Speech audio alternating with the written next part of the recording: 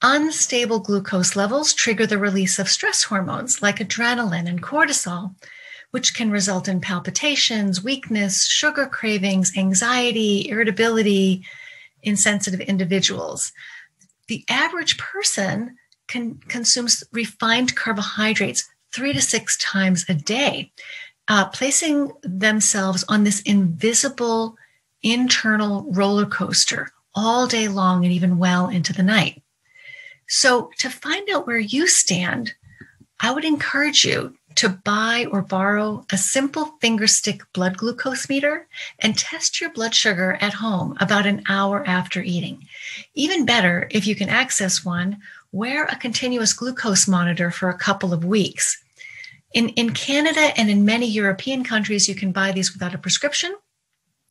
But here in the United States, continuous glucose monitors, the sensors require a prescription. A single sensor, which provides 10 to 14 days worth of data, costs about $70 here in the US. This is a screenshot of continuous glucose monitor readings from one of my patients who was eating a sugar-free Mediterranean diet. Now, the two most important signs of of poor carbohydrate tolerance are very unstable glucose levels and glucose levels that spike too high. Ideally, you want your blood glucose to stay under 125 milligrams per deciliter or 7 millimole, and any way of eating that spikes it to over 140 milligrams per deciliter or greater than 7.8 millimole is dangerous for the brain and body and should be avoided. So as you can see, this particular individual had quite a bit of variability, and glucose levels rose into the unhealthy range there, just to the right of the middle of the chart, and that was after eating an afternoon snack.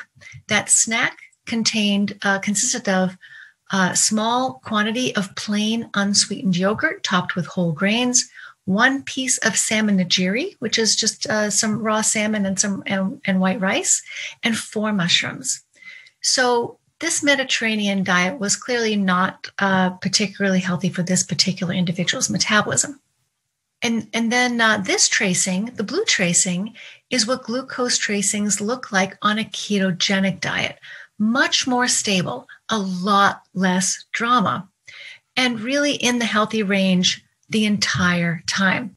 The problem with high sugar, high insulin diets isn't just, unstable blood sugar and insulin levels and risks for type 2 diabetes and many chronic physical health conditions. High sugar and high insulin diets destabilize and damage the brain in a variety of different ways.